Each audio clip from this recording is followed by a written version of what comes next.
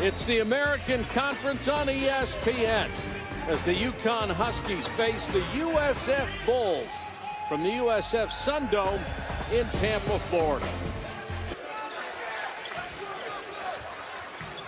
Anthony Collins, a pass-first point guard. Very adept at penetration, as we saw. UConn being very stingy on defense. Brima goes down, lost it inside, gets back up and makes the block. What an effort by Brima.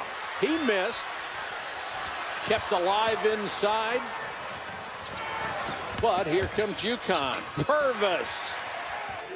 And Murillo's been relatively consistent, although just 5 of the last 21 attempts from the field until that shot.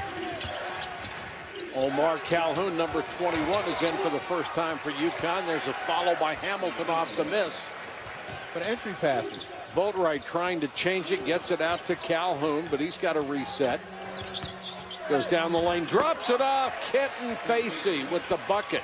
Well, he's better than 70%, so whatever he is doing is working pretty well. Boatwright. Nice play defensively, got away from Mercurius. They can't get their arms extended to block the shot without creating contact. Collins, 1 out of 2 from the line. Nice move. Beautiful drive. Terrence Samuel switches to the left hand and lays it in. Running the court, very good fast break executed by USF. The lead is 6. Pull-up jumper is good. Slowly but surely, UConn closing the gap because they're playing with more aggression. Sam Cassell Jr. hits the bucket, draws the foul.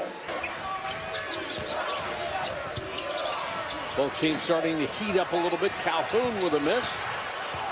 Long tip out to Cassell. Gets it inside, and Brima. For USF on the offensive glass, running the floor. He has 6 points inside, and there is Brima. USF coming right back at you. Purvis cut off the baseline. Good ball movement, and Calhoun able to knock it down. A 3 for the Huskies. Cassell gets a screen, goes down the lane, a little fadeaway, short. Brima offensive rebound. How important are those offensive rebounds for UConn? That's what we're talking about. Better quality three-point shots coming off the offensive rebound. Huskies up by 2. So you can't pick up your dribble under 10 if you're a point guard. Now you got to break them down. Cassell with a runner in and out. There's the follow, though, from Raheem Lubin. Second chance points for UConn. 14 of the 28.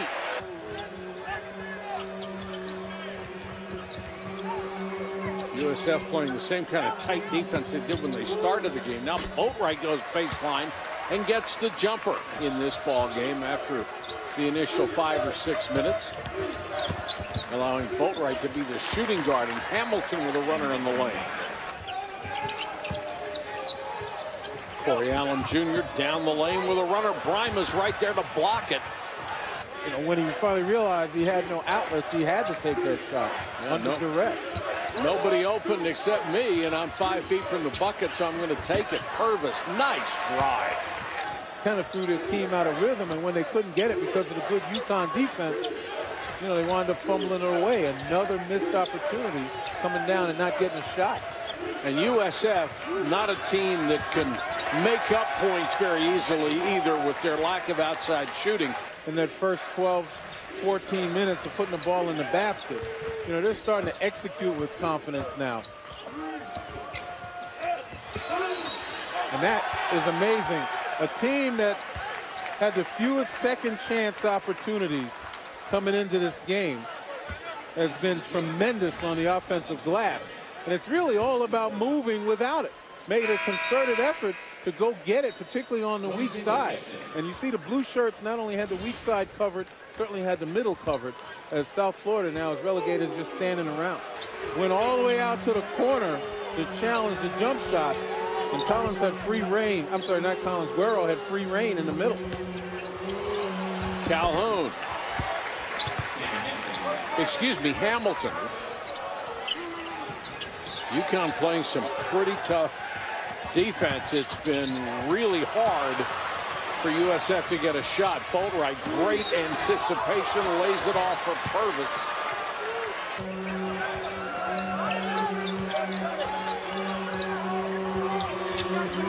Minutes to go in this ball game.